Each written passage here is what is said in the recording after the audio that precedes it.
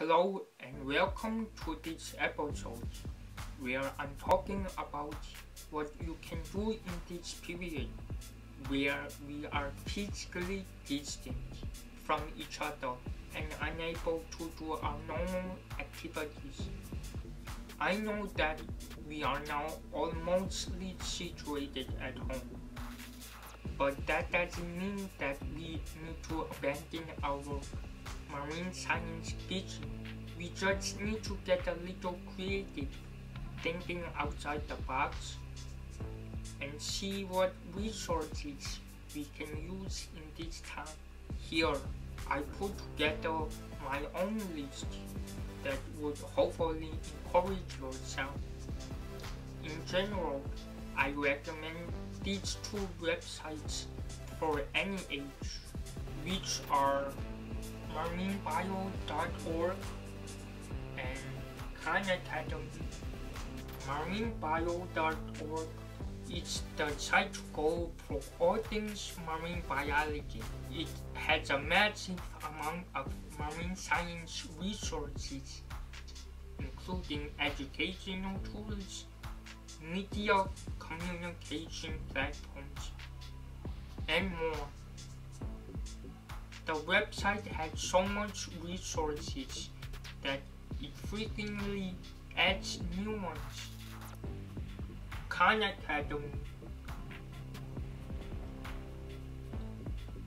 It's a video learning site that's open to the public with no cost to you. It has subjects like math, science, engineering, art, humanities, computing, and economic finance, with individual topics geared to grade levels from preschool to early college. They even have test preps. From here on out, I'm going to separate by grade level content, so if you want to skip to the one you need, look at the descriptions below for the timestamps. Now, onto the resources for 5th graders and below.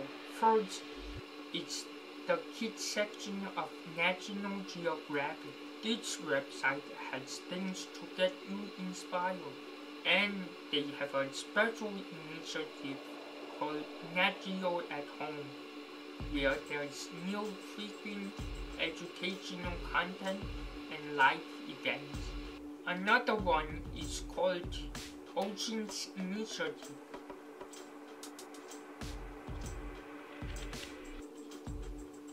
This one is a virtual marine biology camp where 2 actual marine biologists and their daughter talk to you about topics relating to marine life through Facebook and Instagram bi-weekly.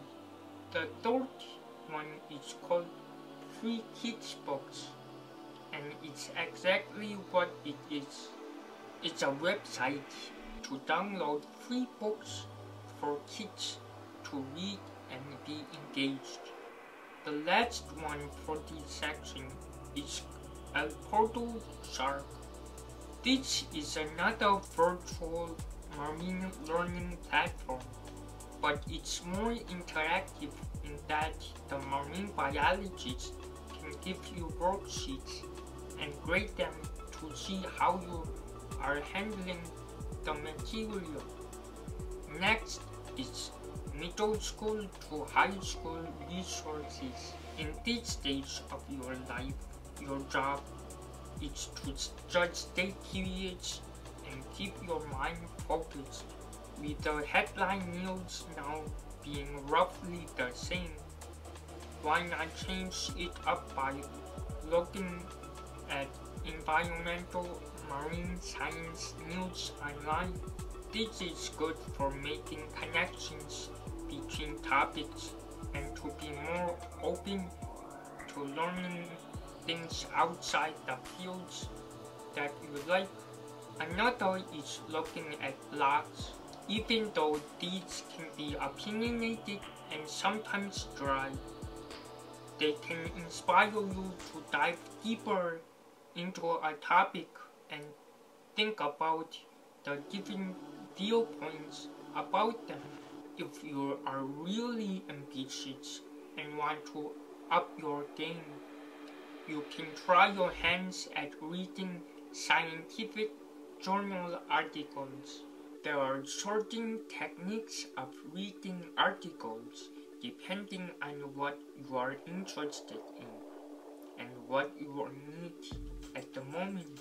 Podcasts are a longer form of exploring marine science, but if you are willing to have a dialogue and stretch a topic out, then it can be worth it.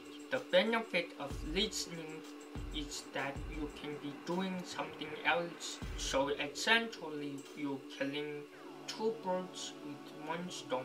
A newsletter that I would check out more is Mission Blue.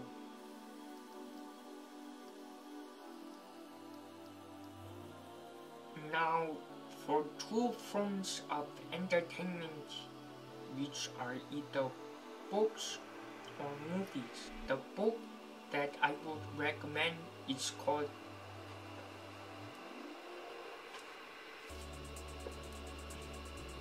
The Edge of the Sea by Rachel Carson. A recommended movie would be The Life Aquatic by Steve Zissou. The last section is going to be labeled Higher Education. This is for college students and beyond.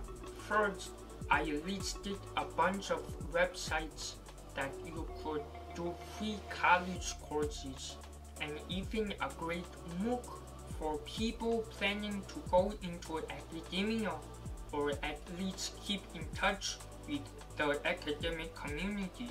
There's two social media that you need to follow: academia and ResearchGate. The last group of resources is to join marine science Facebook group.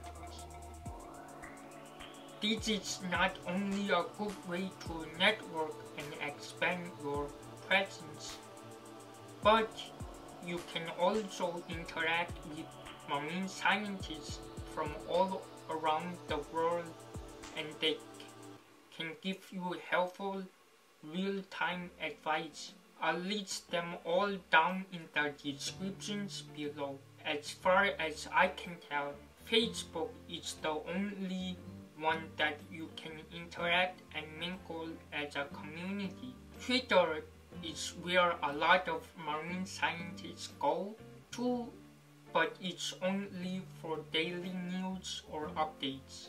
I don't know that much about what Instagram, Snapchat, or other platforms do with marine science, but they are more connected with YouTubers wanting to expand their presence. There you have it.